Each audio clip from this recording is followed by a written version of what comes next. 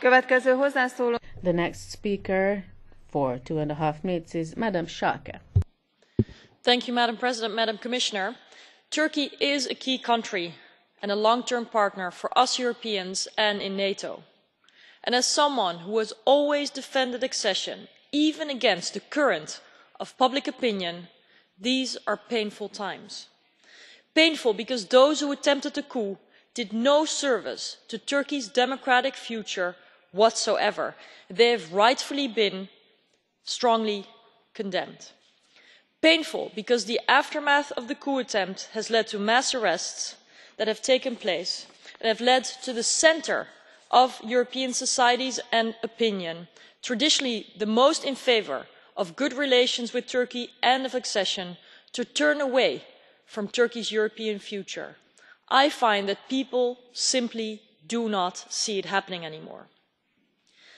Press freedom and the position of journalists are a key reason for the political middle in Europe to worry and to fear that Turkey has taken a turn not to return, a path of no return.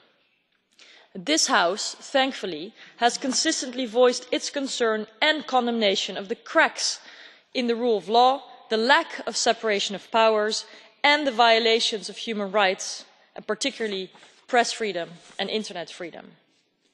And even though the post-coup environment has exacerbated the pressure and has seen the emergency measures being adopted, the banning of books, the arrest of journalists and the restrictions of press freedom and the stifling of oppositional voices has been systematic.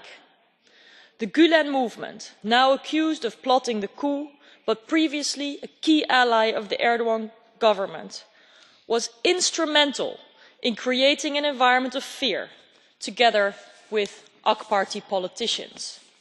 A climate in which critics were silenced, trials were unfair, and the gap between the letter of the law and its actual implementation grew and grew.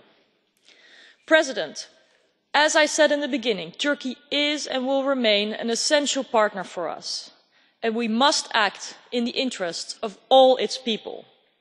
Despite the low point that we see, and that frankly is very, very disappointing, despite the bleeding of hearts both in Europe and in Turkey, for those who hoped that Turkey would move towards the EU, we have to continue as Europeans to focus on what's really important in our path forward and focus on the rule of law and human rights, and particularly not be silenced because we want a migration deal only.